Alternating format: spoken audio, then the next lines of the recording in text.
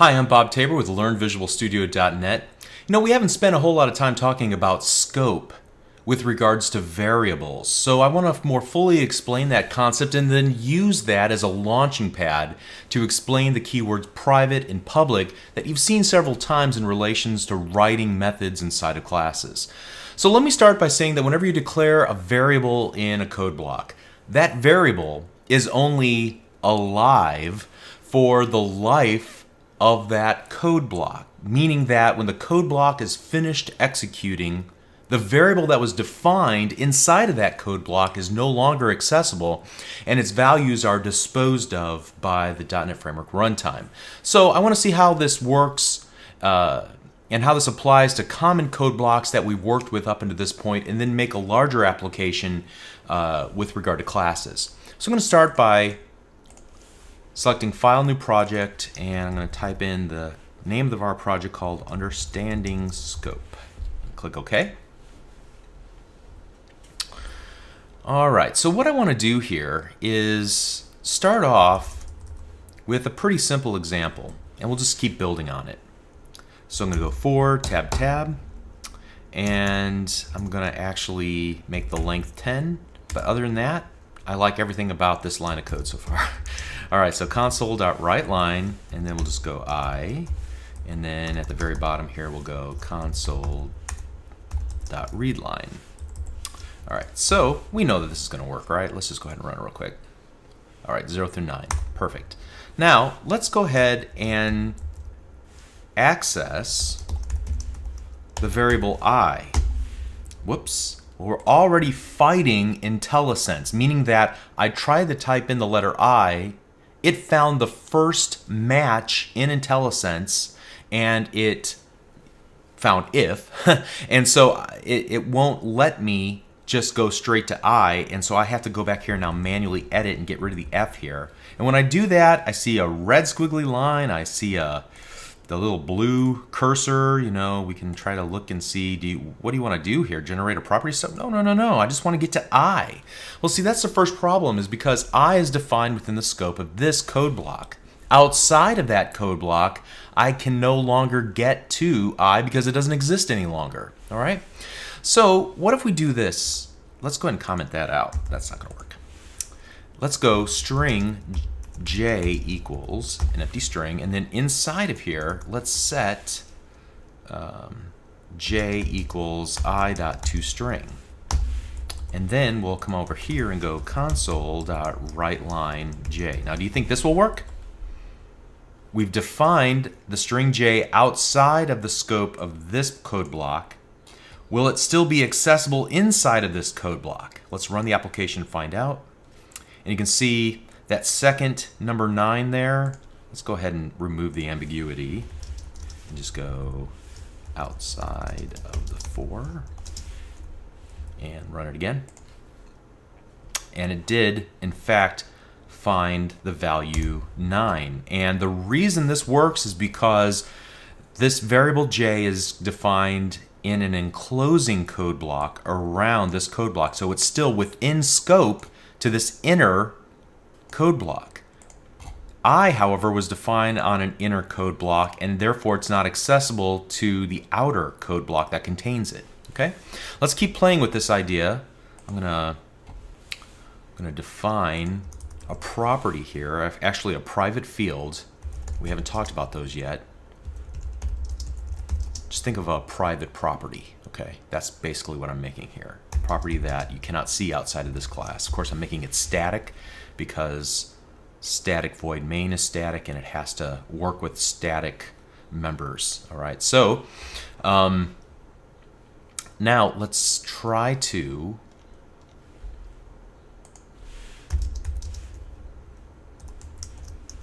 do this.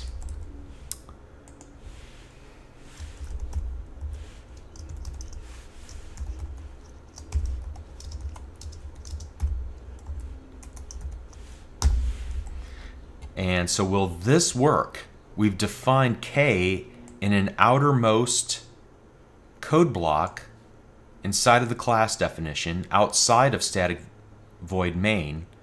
Will we be able to see it inside of all of these code blocks? Again, yes, we will. And the reason is because, again, we are defining the variable outside of the inner code blocks. Therefore, all of the child code blocks can see our variable. And so now let's move on to another example. Let's go into the innermost code block and do this.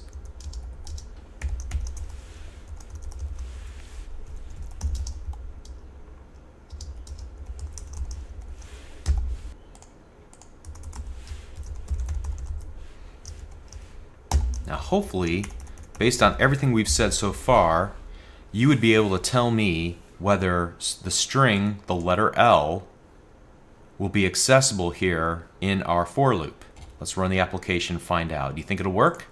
No, it won't work, because it doesn't exist in the current context. It does not exist outside of the context of this now innermost code block of the if statement. Okay? Now let's take this one step further. I'm going to go and create a helper method. So static void helper method. And here we're going to go console.writeLine k. Now recall k we defined here at the class level. We called it a private field. We know we can access it from within static void main. We even set it here within the an innermost loop. Can we access it in another sibling method?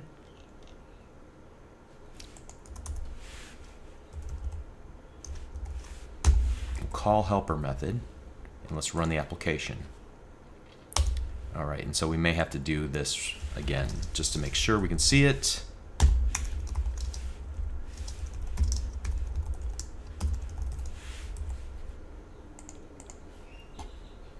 And indeed we can. Okay, so again, because k is defined outside of the code blocks where we're trying to access it, it's still accessible.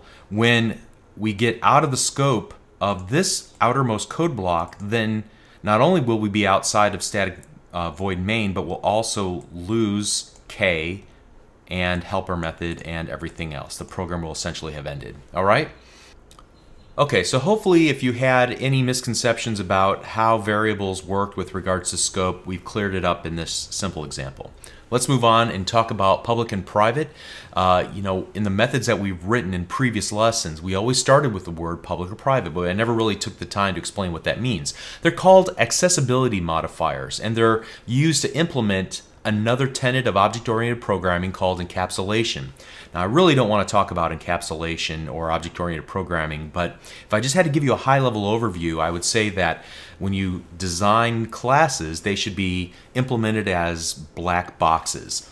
And so if you think about those old-style television sets, when I was a kid, our family owned a television set, and it had just three simple items on the user interface, I guess you would say. We had a button to turn it on and off, a volume dial, and then a channel dial to get all four television stations, okay?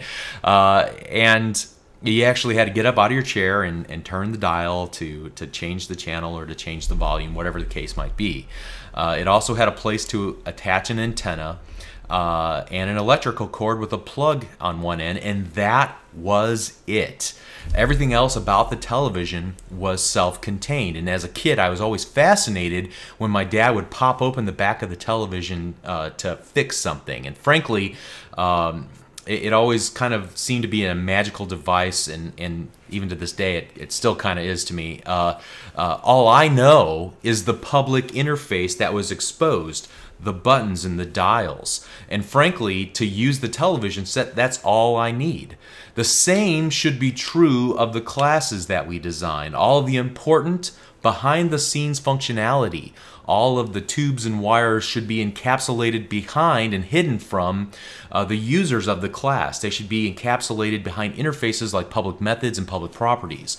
The class may have private properties, or private fields like we saw just a moment ago, as well as private helper methods that are used to enable all the magic that goes on inside of the class. But the consumer of the class shouldn't have to know anything about the inner workings of the class in order to work with it, in order to operate it.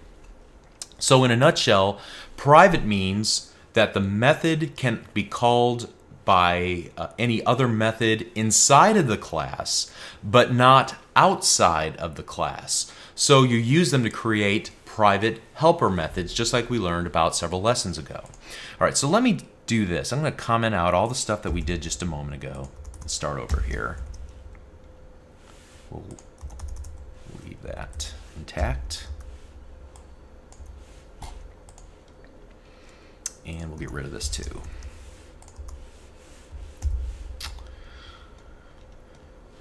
And I'm going to create a new class. And I'm going to create a public void do something. And then I'm going to create a private string called a method that returns type string called helper method. And this is only just going to return hello world.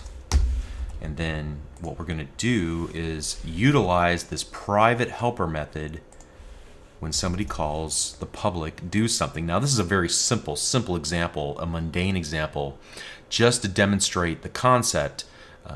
You really wouldn't need to do this for a real application, at least something so simple. The notion here again is hiding some things that are used for the implementation of more public methods. Okay, so we will console.writeLine and then call helper method. And then what we'll do here is we'll create car equals new car dot, and you can see that in IntelliSense all I see is the public do something, capital D, we'll come back to that in just a moment, do something, but we don't see the private helper method, okay? And yet it'll still run even though we have no idea that there are private methods being used behind the scenes to implement our public method. Now I want to talk about the naming convention I used, and we spoke about this a couple of lessons ago. Whenever something is public, it should start off with a capital letter and then use camel case from that point on. Whenever something is private, it should start off with a lowercase letter. Now, this is just a naming convention. Are you free to break the convention? Absolutely. You don't have to pay attention to this, but you might do so at your own peril. Other programmers are going to look at your code and say, what were you thinking? Okay, it's just an easy way to identify the accessibility of a given method by looking at its naming convention. The same would be true for variables and things of that nature. Notice that all the variables that I use are all lowercase. Even this private static string, I used a lowercase k. If I wanted to make something public, I would capitalize the first letter. Okay, so just again, a naming convention for you to consider. All right, so what's the purpose of this little pithy example? Again, I really want you to be thinking about primarily using this information with regard to the .NET Framework class library. But whenever you build your own custom classes, you should strive to expose public methods that give a simple, straightforward, obvious usage for your class while keeping other helper methods and functionality privately tucked away and unavailable to prying eyes. You don't want developers fiddling around with the innards of your classes and potentially misusing your class. You want to give them a way to use the class properly through the methods that you've designed. This also removes ambiguity and it makes the usage clearer. So in the .NET Framework class library, that's exactly what happens. Methods and properties are exposed using the keyword public. They might use private methods in private fields, but you would never know that, right? They may use other types of accessibility modifiers as well. There's also something called protected. And a protected method in a base class is visible only to its derived classes, but to no other classes. So you have to derive from the base class in order for that method to be visible to you so that you can override it or whatever the case might be. Private methods in a base class still cannot be seen by the derived classes.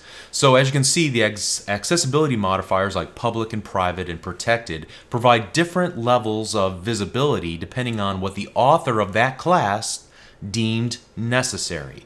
So just be aware of this. If you can't access something you think you should be able to access, it might be because that particular method is hidden on purpose. Okay, so let's recap what we learned in this lesson. We talked about variable scope, how variables have a lifetime based on the code block in which they're defined. When the current code block is part of the current scope of execution at runtime, then the variable will be available to you. When the current scope of execution no longer involves the code block, the variable will no longer be available. They'll be removed from memory by the .NET Framework's garbage collector. And then we also talked about the accessibility modifiers like public, private, and protected, and how that might impact the way in which we use the .NET Framework class library.